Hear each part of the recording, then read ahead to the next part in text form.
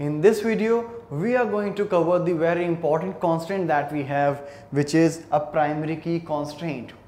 Primary key constraint basically is applied on that particular field which represents your table in the best way. For example, the ID for any employee, the employee ID is the unique feature which must be there for every employee and it will not be duplicate as well. So in that particular column we can choose to pass as a primary key. So let's see practically how can we add the primary key for a particular column on the column level as well as on the table level.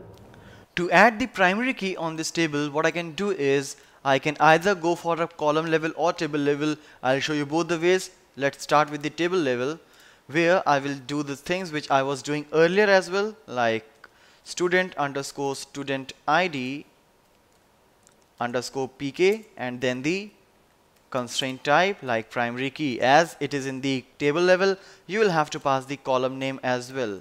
So student ID, the column name. If you want to create a composite key, you can simply separate them all with the comma and can pass a multiple column names. But in this table structure, I don't want anything like that. So this is how you can add a primary key in a table on table level. If you want to do that in the column level, you don't have to pass the column name. You can simply write this particular line right after the column definition. So when you will apply a primary key, it will not allow any null value or a duplicate value. Now, if the table is already created and you want to add a primary key, make sure that you first apply a not null constraint on that particular column, and only then you will be allowed to add the primary key. So I already told you in the not null constraint how to add a not null constraint in a table when a table is already created. And once it is that, you can do that like, let's create this table without a primary key. If I will execute like this, it will be created. Alright, so I am not going to create it now. The table is created. Let's see the structure here in the Object Explorer. Let's refresh the table section.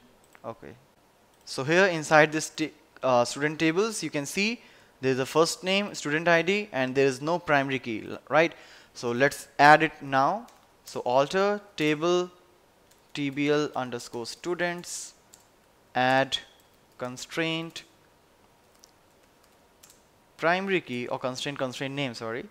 So student underscore student ID underscore pk and their primary key on which column? It's student ID. Alright, so let's execute it. Right, so as you can see here, it should be in the non-nullable as I said. Alright, so first of all I will have to apply the not null constraint. So tbl students alter column student ID int not null. So first I will execute this one, tbl underscore.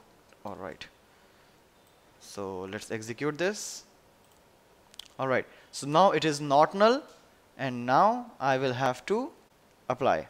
Now it's executed successfully. Let's refresh this column and here you can see the primary key.